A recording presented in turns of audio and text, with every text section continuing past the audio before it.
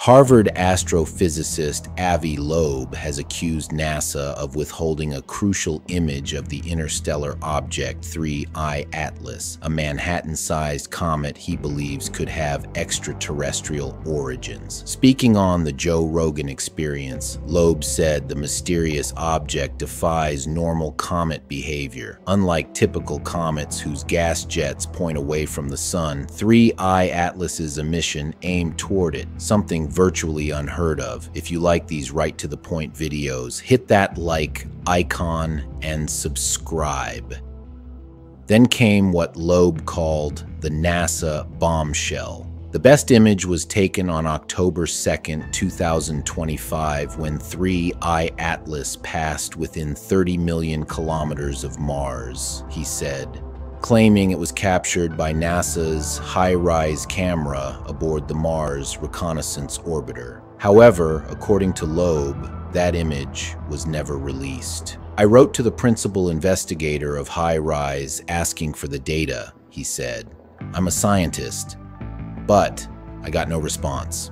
When asked whether NASA was hiding sensational evidence, Loeb replied, "It's more likely not extraterrestrial intelligence, but terrestrial stupidity." So far, NASA has not confirmed that such an image exists or that any data was withheld. The New York Post reached out to the agency for comment but received no reply. During the interview, Loeb suggested that the unreleased photo might contradict NASA's recent claim that an atypical jet seen last month had transformed into a normal comet tail. He likened the agency's explanation to calling a creature in your yard a street cat, even though it has a tail growing from its forehead.